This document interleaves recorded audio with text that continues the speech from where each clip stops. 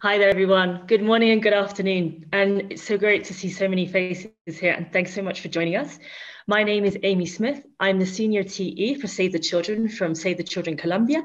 And today, basically, we're going to take you through a section around the global protection and also looking at how we're negotiating in communities.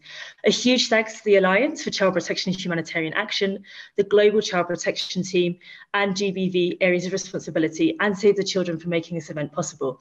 A special and warm welcome to our representatives from the Swiss Development Corporation, the Swedish International Development Cooperation Agency, who'll be saying a few words later in this session. This year, as I'm sure all of you know, the special focus of the Global Protection Forum is a thematic segment that is on access that protects. As many of you also know, most protection cluster operations estimate that protection services can reach and be reached on average by 25 to 50% of populations affected. But we also know that children and youth make up the majority of these populations that are affected by humanitarian crises. They often play a huge and vital role in understanding access and protection needs. And so it's really important that we engage with these populations to help facilitate their access and ensure their access is to targeted, specialised and effective services that are designed to protect them. The first part of our panel is comprised of practitioners and young people who are going to present some reflections from research relating to access. This includes frontline experience from Mali, from Colombia, from South Sudan. The second part of our event will be held in 2 breakout groups to further explore findings and reflections from the projects presented in these panel discussions. And then finally, the findings and recommendations from these discussions will be included in a summary note that will be part of the overall Global Protection Forum event summary. So that's a bit of the overview. I'd now like to pass to my co-facilitator, Davina, to introduce herself. So over to you, Davina. Okay, so before starting, I would first of all like to say there are sometimes my camera will be on and off because my bandwidth is really unstable. So good morning, everyone, and welcome to this session and to my presentation. First of all, permit me to thank the Almighty God and you all for coming here today. It is an honor to have the opportunity to address such a distinguished audience. So the team is gonna share my screen for the PowerPoint presentation. Okay, I am Divina Malum, your second co-moderator for this session. I am the founder of Children for Peace. I am a peace-building practitioner, cartoonist, humanitarian, nuclear non-proliferation activist, an international speaker, and a student in AI and big data. A university student in AI and big data. So you can go to the next slide. Okay, so here I'm gonna do a presentation of Children for Peace. So before presenting Children for Peace, I'm gonna give a little context of the political context in Africa. So basically it is characterized by an escalation of violence and insecurity perpetrated by terrorist groups like Boko Haram, Al-Shabaab, and the various affiliations of Al-Qaeda, which are relatively well known both regionally and globally. And Cameroon, my country, is in the grip of multiple conflicts in the east, in the north, and also the Anglophone crisis, specifically in the north. So you can go to the next slide. Okay, basically, Children for Peace is a girl-led movement created in 2015 after the first attack by Boko Haram, and we are working across Cameroon and other countries in Africa for children's rights, gender equity, peace building, and to increase the number of children's participation in public policies. So basically, before talking about our project, the various projects we had, we mobilized children in complex cultural backgrounds and affected areas by war to define and implement action plans and several local and nationwide activities, among which we have awareness-raising campaigns, realization of documentaries on peace building, children workshops, and peace cartoons. Okay, so as I said, we have some projects. Basically, we'll start with Silence the Gun. So Silence the Gun basically is an integrated citizen engagement project led by girls aiming to realize a conflict-free Africa by engaging children and girls to mobilize all stakeholders to prioritize efforts on peace, children's and girls' rights, and effective socioeconomic development. So the project aims to democratize and reshape local governance and conflict management, thereby unleashing grassroots approaches. Okay, here we can see that we have been engaging with children where we organize some sensitization campaigns, and each child is engaging to say they are standing up to silence the guns. Okay, so the DDR tech, this is disarmament, demobilization, and reintegration technology for ex-child soldiers. So basically, Children for Peace has been working closely with the African Nation of Young Leaders for Peace and Sustainable Development to develop an application called the DDR tech, disarmament, demobilization, and reintegration technology for ex-child soldiers. So basically, the project aims to fight against the enrollment of children in armed groups by providing them with viable socioeconomic reintegration opportunities in civilian life. So basically, the project is still under development.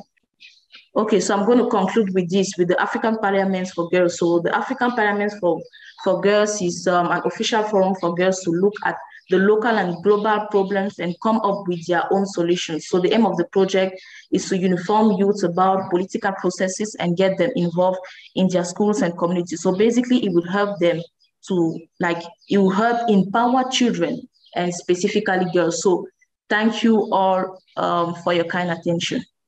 Okay, so before passing to the panel discussion, we are going to do a quick poll to get a sense of how much people know about this topic. If you're so excited as I am, I invite each and every one of you to click the link in the chat and answer the questions. So you can go on. I get a sense that is the final poll. I don't see the numbers changing. So it seems here that most people are somewhat confident in terms of community negotiations for access, but for many people, this is still a new area for them. We're now going to pass to the following question on the Menti poll, if that's all right. How confident are you with children's participation for projects related to access? How confident are you with children's participation for projects related to access? Okay, so the results are coming in. Thanks so much, everyone, for taking part. It seems for the majority, this is actually a very new area for people in terms of child participation for projects related to access. There are some who are somewhat confident and 21 who are very confident. So great to have you on board. Okay, I think that's the final numbers here. So thanks again for taking part. So again, like I say, it seems that the majority, this is still a really new area for you. And that's great to have you here. And hopefully in this space today, we can learn a bit more around child participation in these processes. Right, well, we'll move on to the next part of our talk. And so here, the idea is basically we're going to have a panel discussion. I'd like to introduce two of my colleagues from Save the Children for this part, where we're going to explain in a bit more detail community negotiation. So we have with us Roberta Gadler. She is the Child Protection Technical Advisor from the Mali Country Office for Save the Children. A warm welcome to Roberta. And we have Fernanda Almeida. She is a Research Assistant for the Civil Military Unit from Save the Children International. A great welcome to you as well, Fernanda. We're basically going to start up with a discussion with Roberta and with Fernanda. But just for context, I'm going to start off with a quick introduction around the situation in Mali, just for those who maybe are not so associated with this situation. So since 2012, Mali's been facing an unprecedented and complex crisis where insecurity is adding to weak governance, high hunger rates, climate change, and pre-existing vulnerabilities. And despite the Peace and Reconciliation Agreement in 2015, insecurity is still growing in the north and the centre of the country and is now spreading to the southern parts of the country. Inter-community clashes have intensified in the area of the Mali-Burkina Faso-Niger borders. And the complexity of this context is due to the multi-level conflict, including different kinds of armed actors and groups, including radical self-defense groups, militias, organized community groups, state and international armed forces, various agendas and interests, and adding to this ethnic and historical composite relationships, including ties, rivalries among different groups. Save the Children in Mali has been engaging since 2019 with humanitarian agencies, communities, and non-state armed actors to facilitate better humanitarian access and promote protection of children through the respect of international humanitarian law and human rights law. Before I pass to Fernanda, I'm just going to give a little bit of context to the work that we ourselves here in Colombia did with the team with Fernanda. So we were part of a study with Fernanda's team around community negotiation access to basic services that was done both in Colombia and also in South Sudan. So in the Colombia context, unfortunately, despite the peace accords in 2016, here in Colombia, we still see the impact of armed conflict to this day. I think it's important to say that we're not seeing one armed conflict, but multiple narratives of armed conflict that tend to affect some of the most marginalized and vulnerable communities here in Colombia. For the purpose of this study, we were focusing on the departments of Valle del Cauca, and Nariño, which are part of the coastal Pacific here in Colombia. And then we went to the border regions, including Arauca, where we were able to understand a bit of the dynamic that you see on the Venezuela-Colombia border, which has a double affectation, not just of armed conflict, but also of the Venezuelan migration refugee crisis. So that's a little bit of context on my end. I'd now like to pass over to Fernanda, who can provide a little bit more background around the results of this study that we did in December of last year. So over to you, Fernanda. Nice. Thanks for introducing the research, Amy. Thanks to having you all here. So I will just give a brief introduction again, and then I will go directly to the main findings. But this research was a joint effort with the Norwegian Refugee Council, and we aim to provide evidence and to better understand the choices that communities make and the techniques they employ to negotiate with armed actors for improvements in their access and protection. And we try to determine what added value, if any, humanitarian actors may offer to community-led negotiations, taking the case of Colombia and South Sudan. And we, after literature review and extensive research, a pre-desk research, we found that we would like to go to Colombia and South Sudan because of previous connections with the country offices as well, and the situation of armed conflict and access there. So in the study, we used a mixed method approach with literature review, semi-structured interviews, focus group discussions, and surveys. So we had three main indicators for this research. It was protection threats, community social fabric, and community leverage. And in Colombia, as Amy mentioned, we visited 4 departments. And in South Sudan, we visited 6 different states. And we had, in the end, 141 research tools. I think we have a slide where we can just display the map of the locations where we visited and the total of tools. Yes, so in the bottom of the page, you can see South Sudan, and in the top, you can see Colombia. And then regarding the results, we found, I will give you really quick, but you can, we can share more results. But we found high levels of perceived deprivation and unsafety in both places, but it varied based on personal experiences and the country. In Colombia, everyone reported lack of access, most commonly healthcare, education, and job opportunities, access to wash services, electricity and internet, roads and other basic infrastructure was also highlighted, not least to guarantee food security.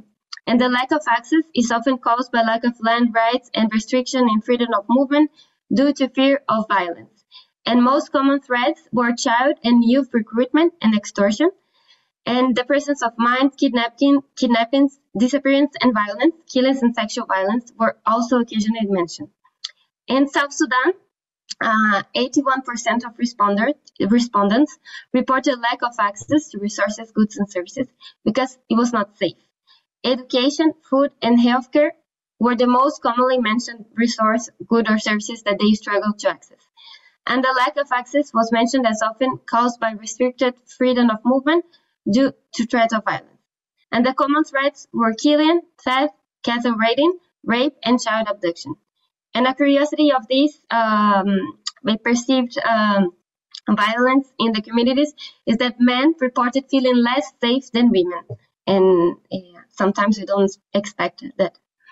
We also found that social cohesion depends on the location and the demographics, where in general there was higher social cohesion in Colombia than in South Sudan.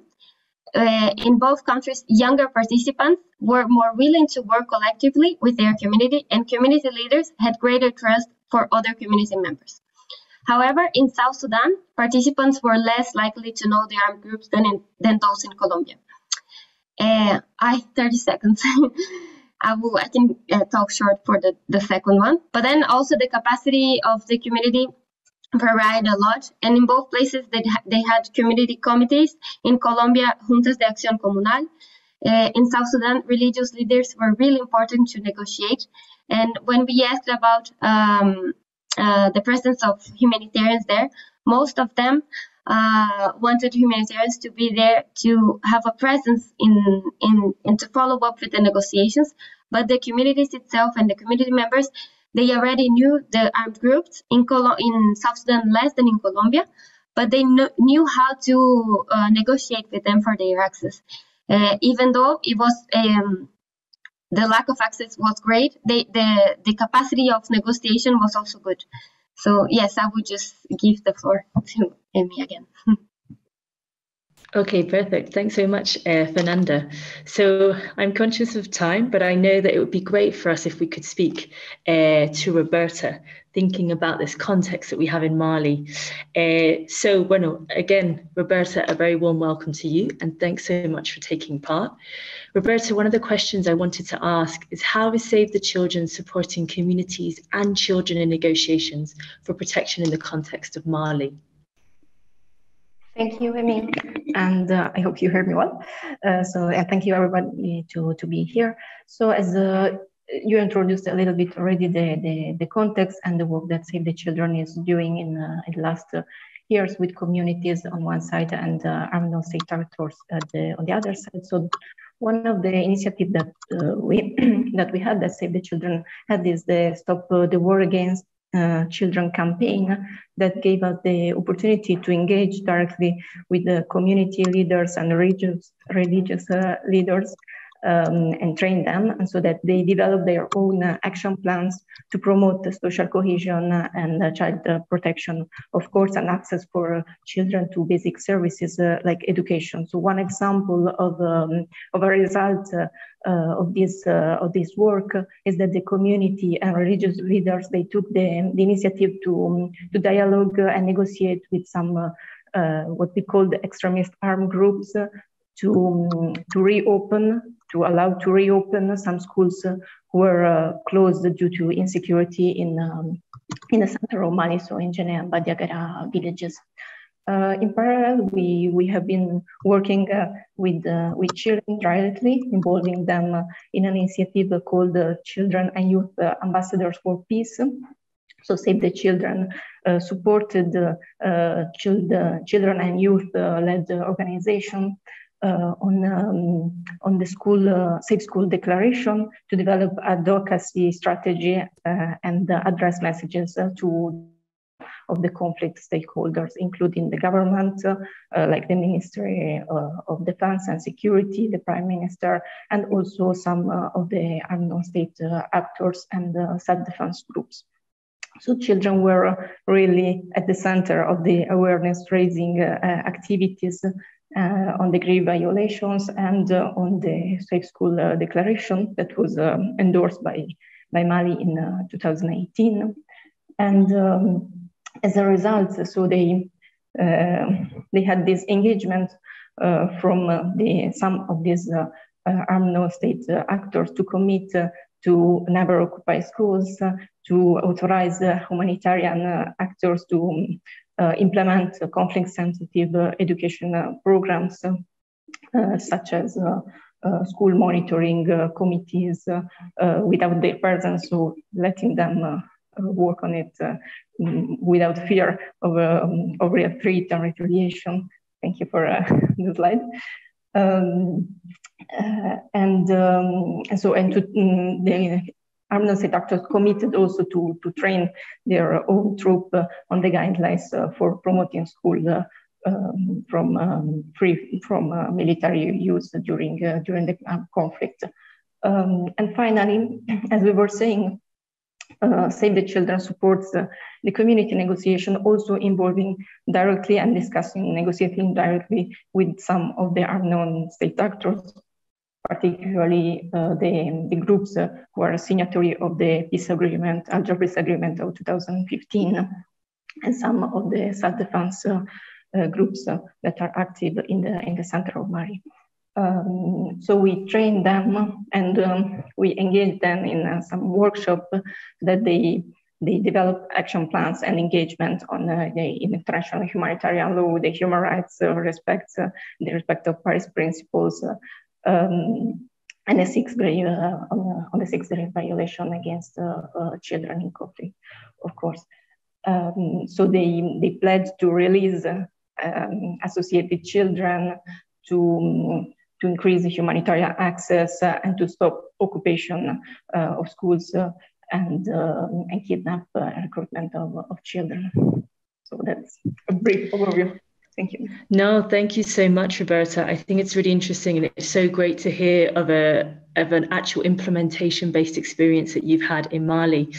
Recognizing that you've covered a huge number of stakeholders in this work, my following question really is, I imagine working with such a range of stakeholders, there's going to be some challenges and potential opportunities now. So my question is, what are the main challenges and opportunities to continue to support communities in negotiating for their own protection in this Malian context?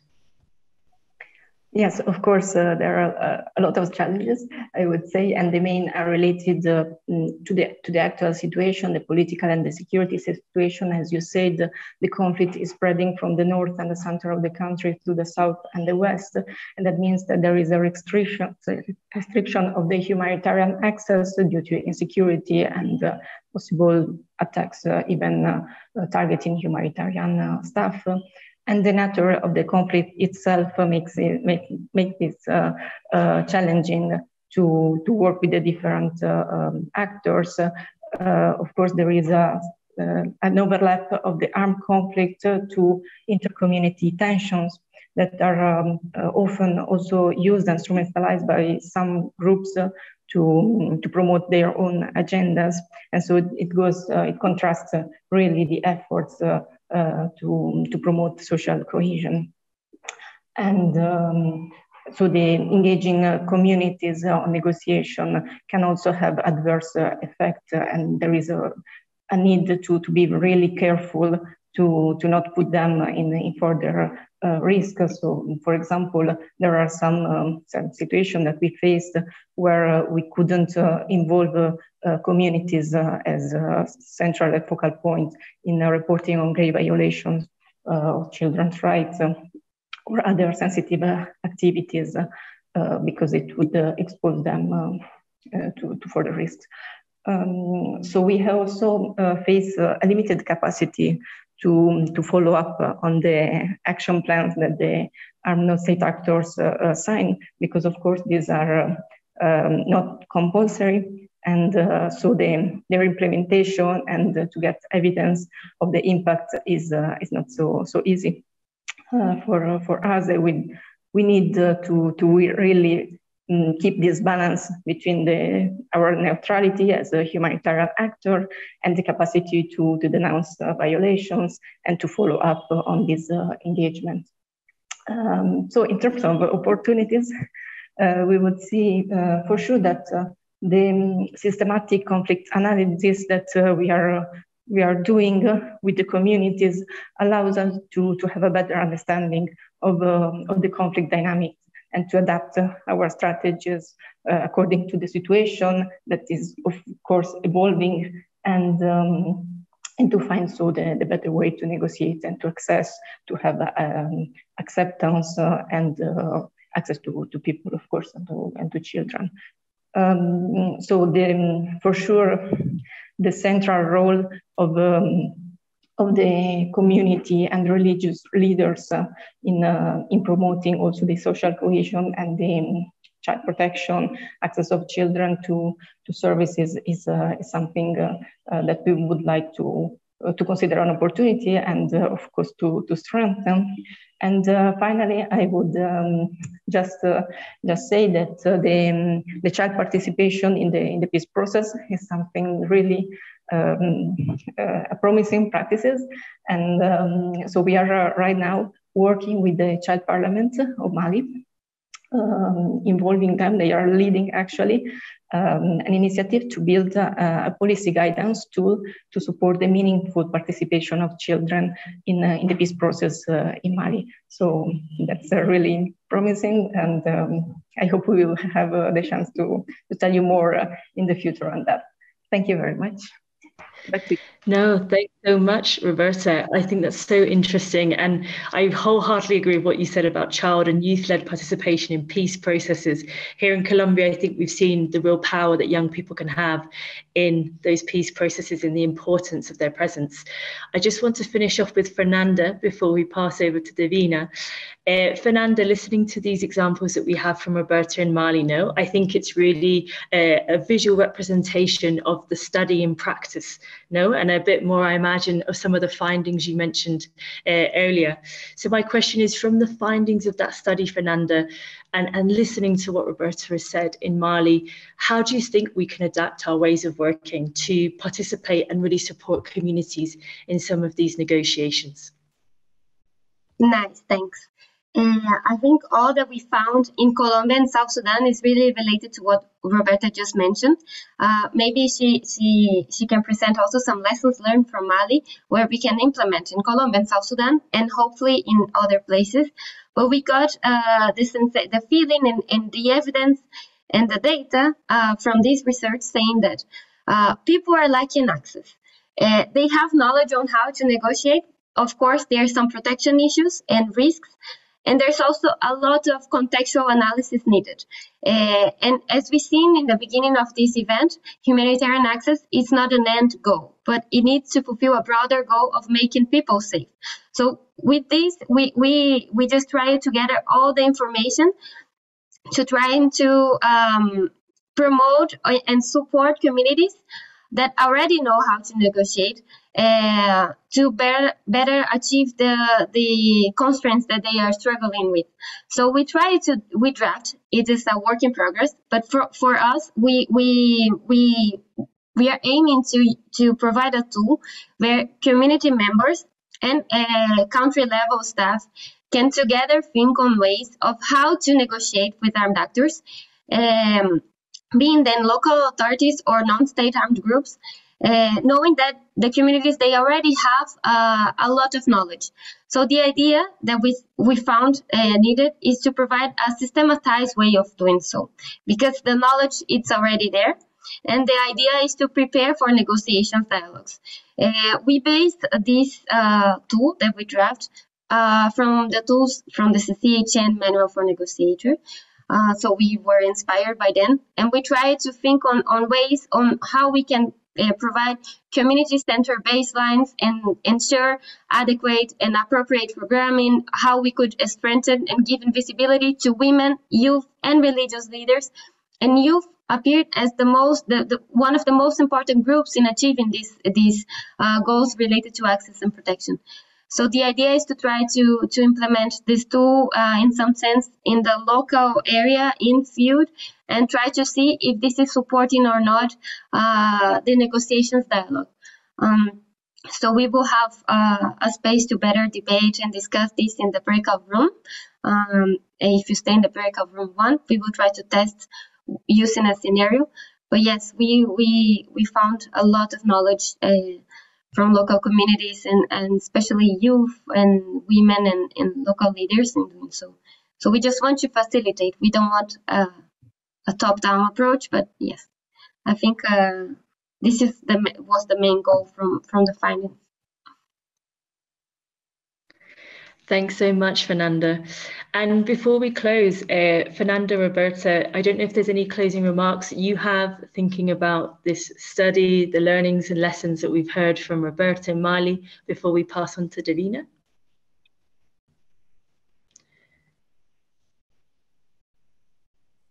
Maybe just on what Fernanda said, that of course the contexts are very different and the situation is different from one country to another, and even from one part of inside one country and another. But I think that it's very useful to do this kind of learning and exchange of lesson learned from one place to another. And as we will see in the breakout room, with these tools, they can be adapted, and the base of this kind of research could really be useful in different contexts and situations. Thank you. Yes, I agree with Roberta.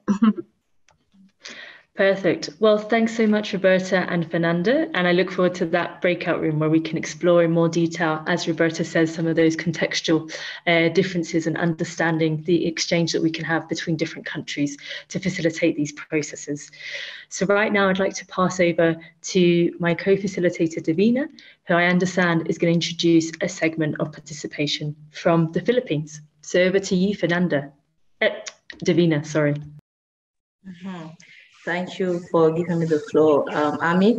So actually, I am enjoyed because it is a pleasure for me to introduce two amazing young people, Carl Baguk and Kate Bitton, who are both adolescent representatives from the Child and Adolescent Survivor Initiative core groups and the Community and Family Services International, the CFSI, based in the Philippines, and are here to talk a bit about their experiences. But here I call for the attention of each and every one of you, because before we begin with the questions, we want to show you an interesting 6-minute videos of the project in the Philippines. So pay great attention to that.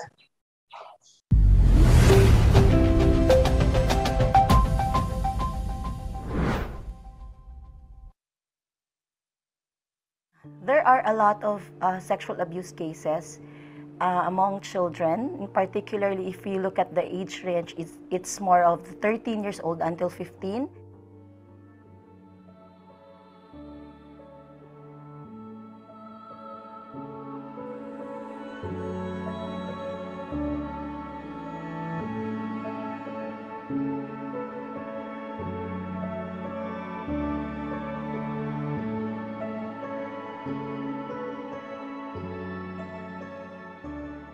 So given the situation of yung mga experiences ng adolescent in terms of child protection and gender-based violence, ang CFSI together with UNICEF, ini-implement natin ngayon yung participatory barrier analysis. This project is a youth-led initiative that are being implemented by 8 core group members in Zamboanga City. Ang Barriers Analysis o BAP ay isang youth-led participatory action analysis na proyekto kung saan kami mismong mga kabataan o adolescents at youth ang mismong nagsagawa ng pagkonsulta, pag-identify ng mga barriers to accessing services at nag-design ng mga change activities na amin ring ini-implement sa kasalukuyan. Sa phase 1 ng Barrier Analysis Project, nagsagawa ng pag-uusap or konsultasyon sa mga agencies na tumutugon or may responde sa mga kaso ng sexual violence at iba pang klase ng pag-aabuso sa mga kabataan upang malaman kung ano ang mga barriers o balakid sa pag-access ng serbisyo ng mga alaga para sa biktima ng pang-aabuso. Nagkaroon ng pag-uusap ang mga kabataan tulad namin kung saan tinanong kung bakit nga ba hindi nakaka-access ng serbisyo ang mga kabataan. The result were encoded and analysis by us, the adolescent core group, who came up with 4 thematics barriers. Number 1, access to information. Number 2, family support and service issues. And number 3, referral mechanism, structural process. And number 4, child-sensitive case management. We also have identified 3 change activities o mga activities na maaaring gawin ng mga kabataang tulad namin upang matugunan ng mga pangangailangan ng mga iba pang mga kabataan sa mga paaralan, barangays at iba pang mga komunidad na may maraming kabataan. So the first one is the use of social media to increase information dissemination and address social issues. The second one is to conduct advocacy raising activities to further improve family support and address prevalent social issues. The third one is refresher courses and trainings for stakeholders and services providers and a formation of multidisciplinary case conference to address issues on referral mechanisms and structural support along with child-sensitive case management. I learned that we should give young people the opportunity to speak and listen to, and stand for their rights, and be together in this cause. Helping and sharing knows no age or gender.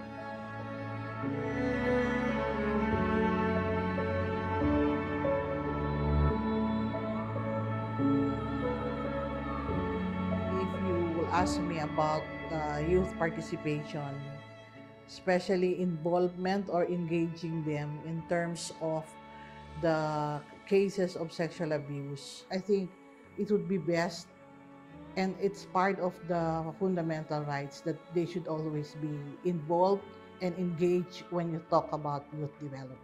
They should always be part of the conversation because they knew better what is best for them. Sexual abuse and exploitation destroy lives, it destroys relationships, and even affect the future of the victims. In the city of Zamboanga, I get a report daily from the Philippine National Police, and whenever I get reports of violations against women and children, I immediately refer them to the Social Services Department so that additional counseling can be given.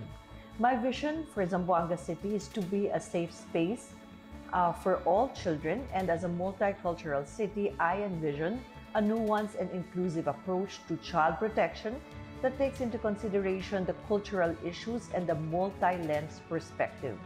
We, the Women and Children Protection Center Mindanao Field Unit, would like to extend our support to the project of Community and Family Services International. And we strongly encourage other stakeholders to take action towards this cause. Bilang isang kabataan o adolescents, kailangan po natin mag-participate at maging aktibo sa mga aktibidad upang makatulong sa pag-unlad ng ating kaalaman at kasanayan. When we invest in children, we invest in their future. This is our commitment to making our children's future a reality today. Every child has a right to a safe environment. Be an advocate. Support young people of Zamboanga City in building a community where no child is harmed or abused. No one left behind.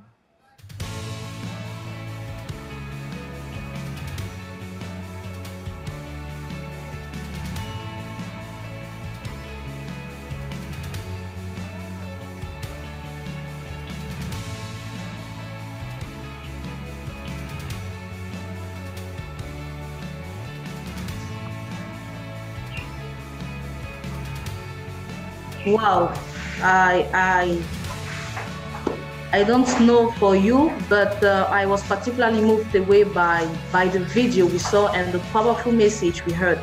You know, sexual abuse and exploitation of children is a violation of human rights and a public health problem with significant consequences for global health and development.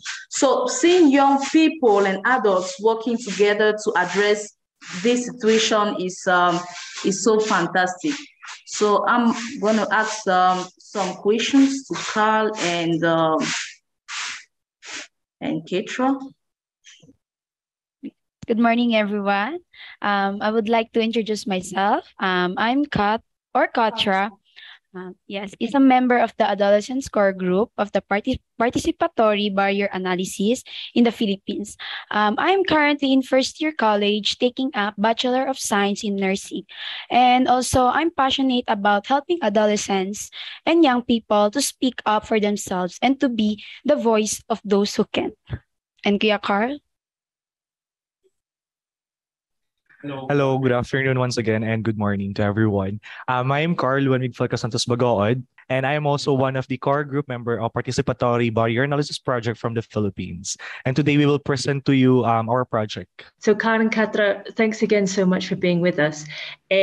Carl, my first question really is, what are the reflections of different stakeholders in this project? I think it sounds amazing, this project, and thanks so much for the video. So, I think we heard that there were community leaders, service providers, teachers, youth involved.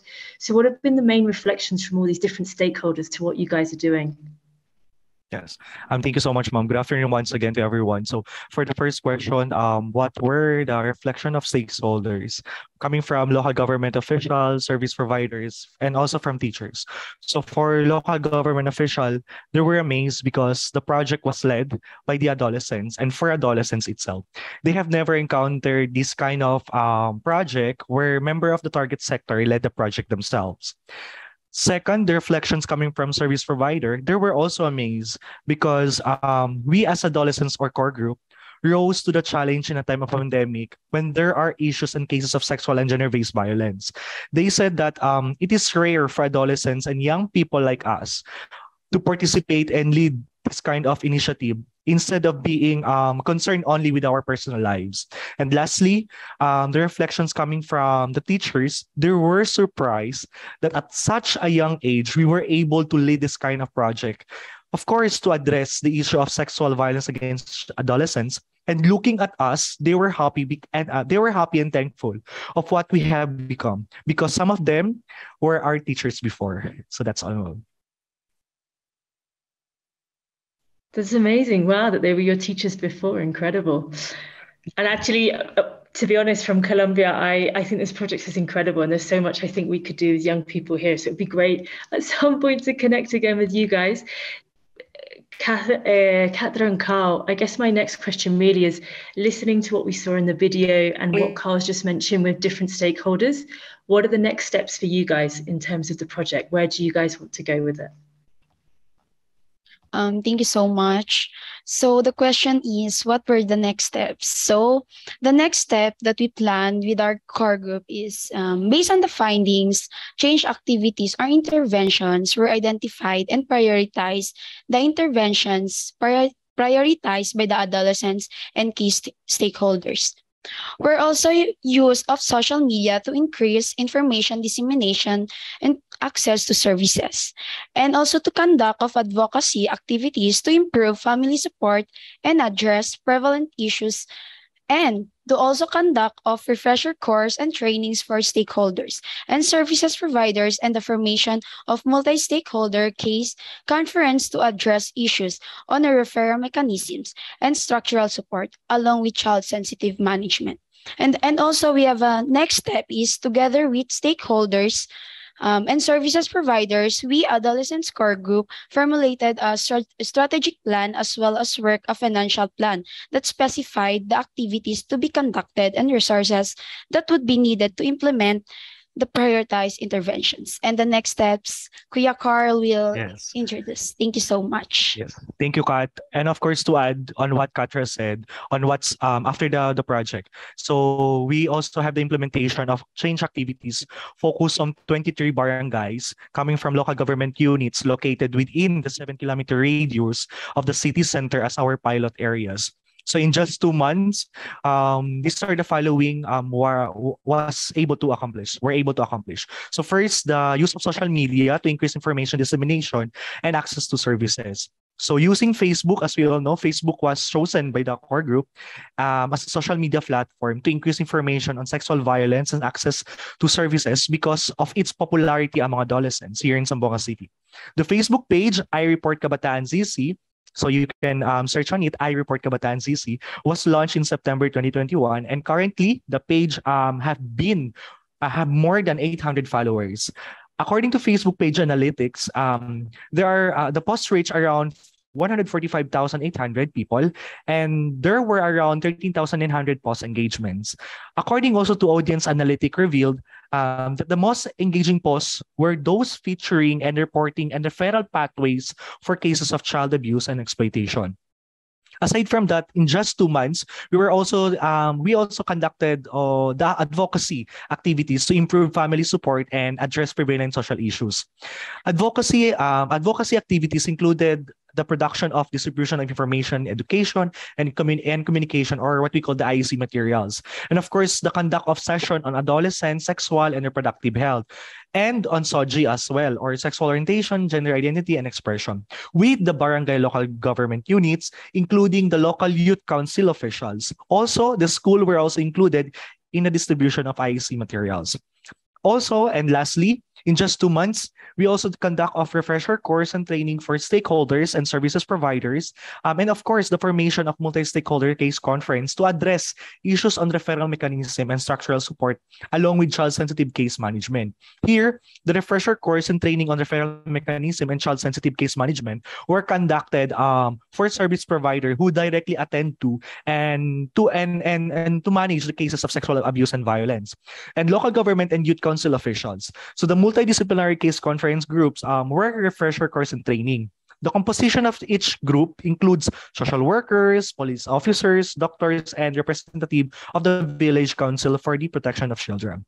So the formation of the multidisciplinary case conference groups ensured that the cases will be managed in a timely and effective manner, thereby improving access and quality of services for adolescent survivors of sexual violence.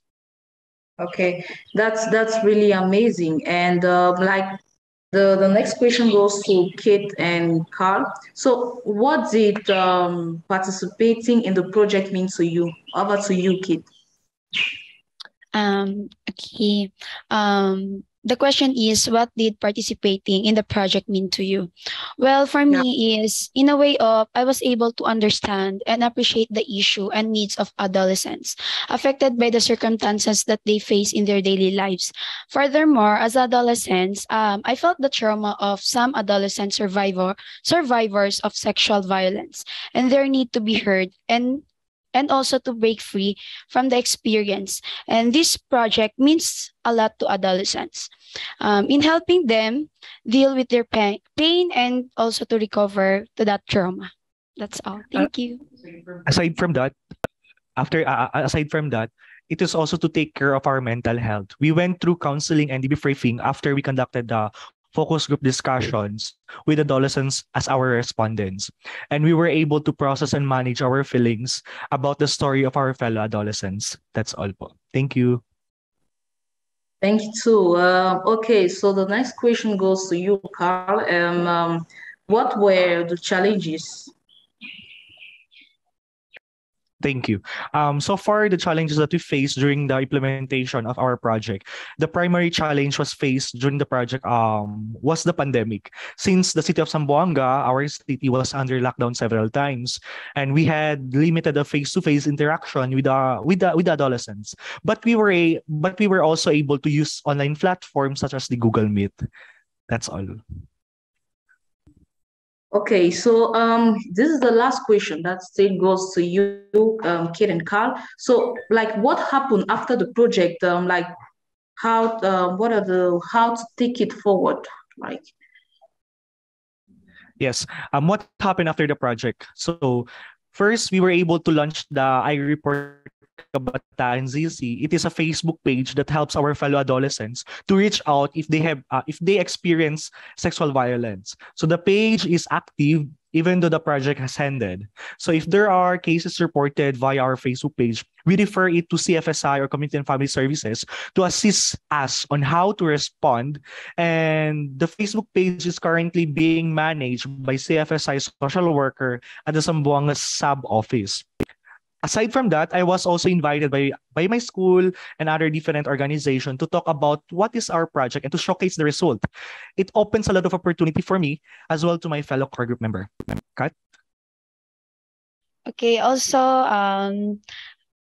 after that, we still continue to advocate for access to services by survivors of sexual violence. And we want the voice of adolescents and young people to be heard so that no one is left behind. Thank you, and that's all.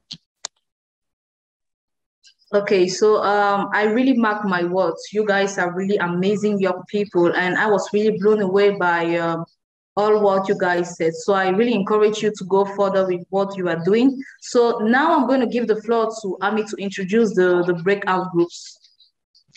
Thanks so much, Davina. And I completely echo what Davina has said. Carl, Kat, this is such an incredible project and so amazing to see something led by adolescents. I really wish you all the best in the next parts of these projects. Super interesting. And I'm sure everyone here wants to see how you guys move on forward in the future.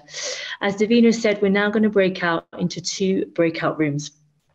So group 1 is a breakout room with myself, with Fernanda and Roberta. We're going to focus on a case study that's kind of focused on the research that Fernanda was mentioning.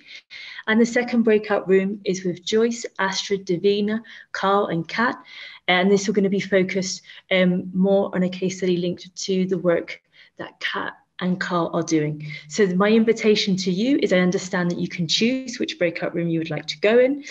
We're slightly short of time, so we may reduce slightly the timings for our breakout rooms. Yes, thanks so much, everyone. And unfortunately, I believe that we pushed for time, so we're going to now join back to the main room. Thank you to everyone who shared their comments, to Doreen, to Jules, really appreciate it.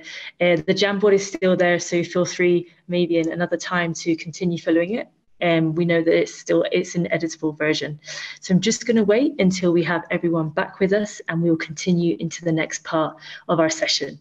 Thank Everyone you so much. is back, Amy. You can carry right on. Julie, excellent. Thank you so much. Right, well, welcome back. I hope that group 2 had a great discussion. I know that in group 1, it was really interesting to hear some of the thoughts and reflections that were coming out from colleagues, and really thanks again to participating. I understand now we're just going to pass to a quick Menti poll. I think we have a link for group 1 and for group 2, if I'm correct. So production team, I don't know if you would be able to help us kindly share those links for those who took part in group 1 and for those who took part in group 2. It's a quick Menti poll, and then we will pass to the next section. Perfect. Thank you so much, Natalie. So I understand, colleagues, in the chat, we have the Menti poll for group 1. We would invite you to please click the link and answer the following questions. And then for group 2, which was child participation, we also have another link in the chat. Again, we'd invite you to open the link and share your comments.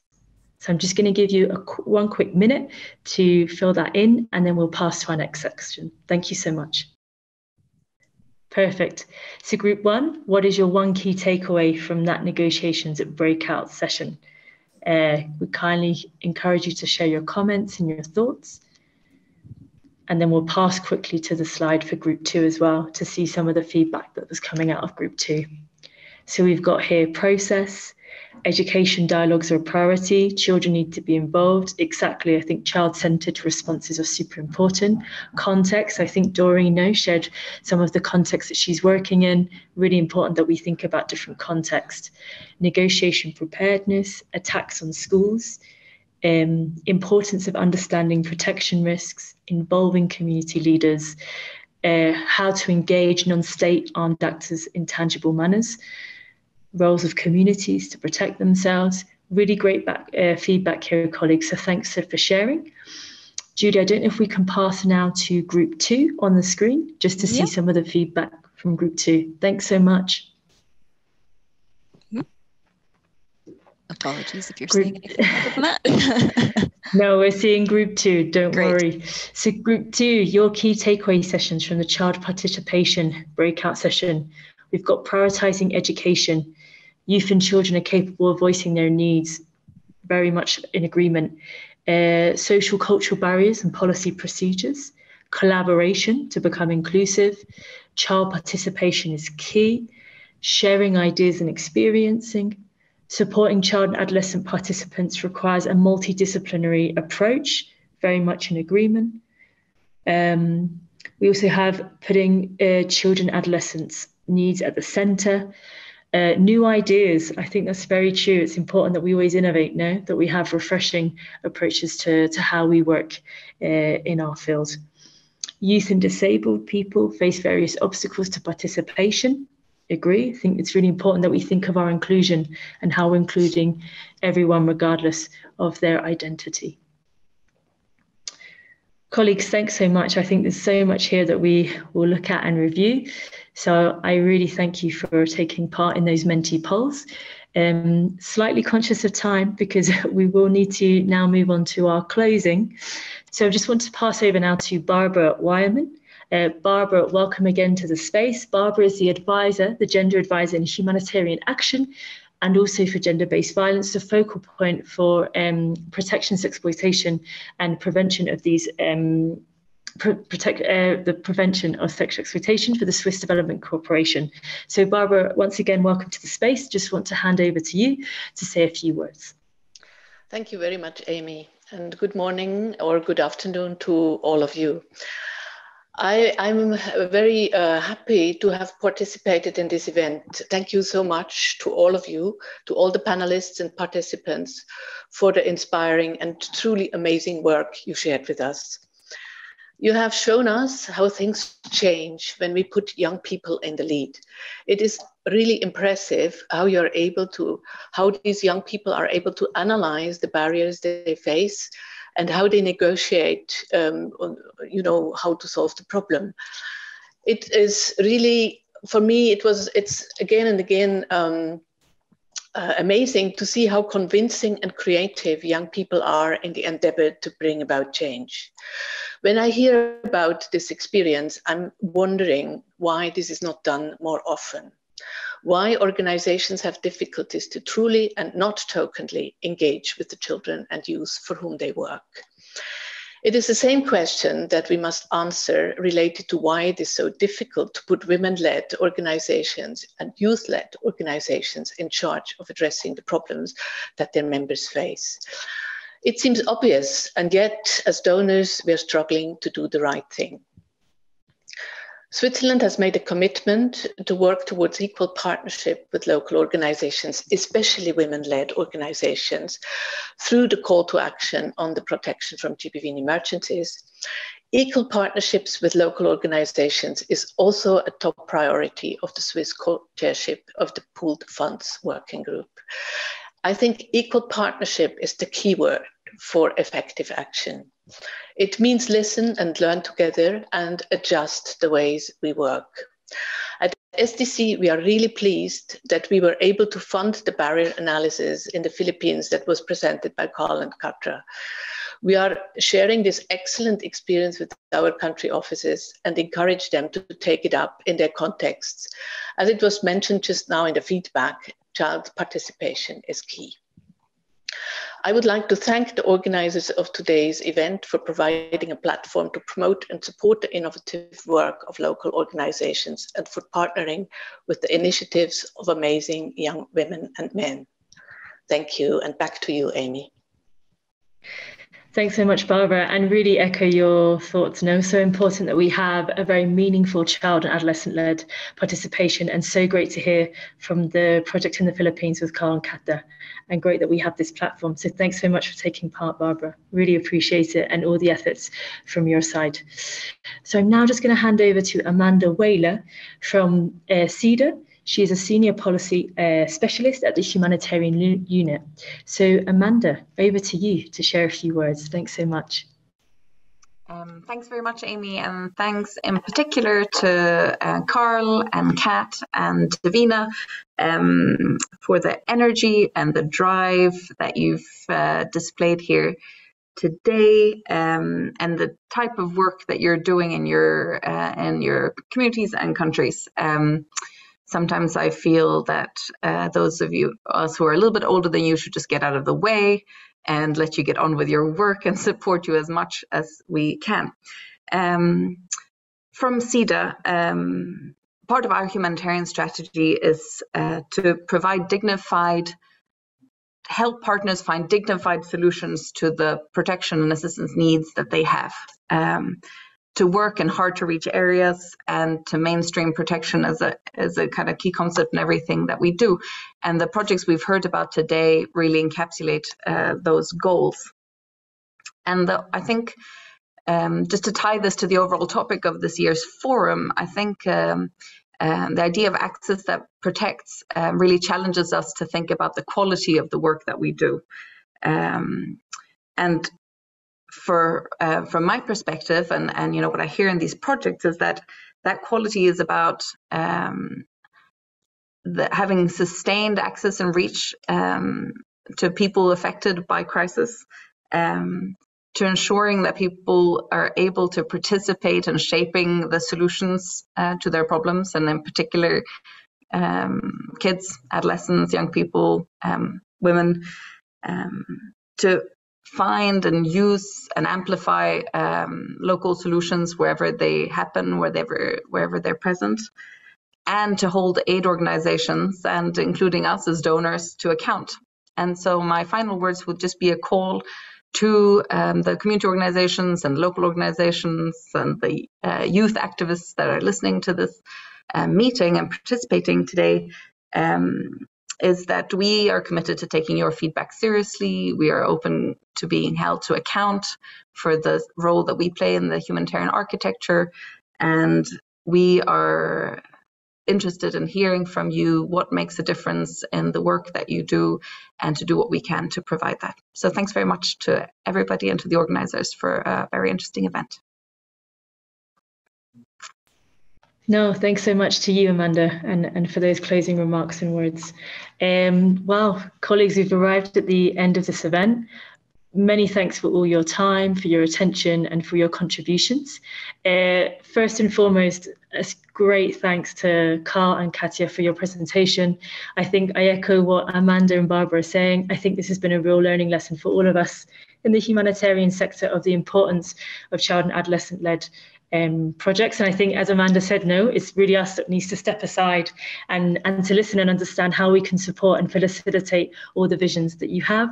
Thank you to Fernanda, to Roberta, also to sharing some of the context in Mali. I think we really started to understand from that space the importance of context analysis, really understanding our context, engaging with a range of stakeholders, and thinking about the different risks and power dynamics and relationships for each of those stakeholders. So thanks so much for sharing that, Roberta.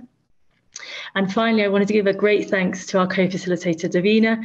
I know, Davina, that the connection hasn't been the best, but I think it's so great to have you here. And it was super interesting to hear around all the work that you're doing with your organization at the beginning of the presentation. So that's all from me, colleagues. I just want to pass over now to Davina for closing words. So Davina, over to you. Okay, so I'm really, really sorry for that. It's really frustrating that the connection was really unstable, so I won't be able to on my camera. So as my colleague said, we are at the end of the session. So thank you to the participants for your contributions, to everyone involved in the forum and the setting up of this event. So there is one thing I want to say before I leave. Remember that if you stand for a reason, be prepared to stand alone like a tree. And if you fall on the ground, fall like a seed that grows back to fight again. Thank you, everyone. May God bless you.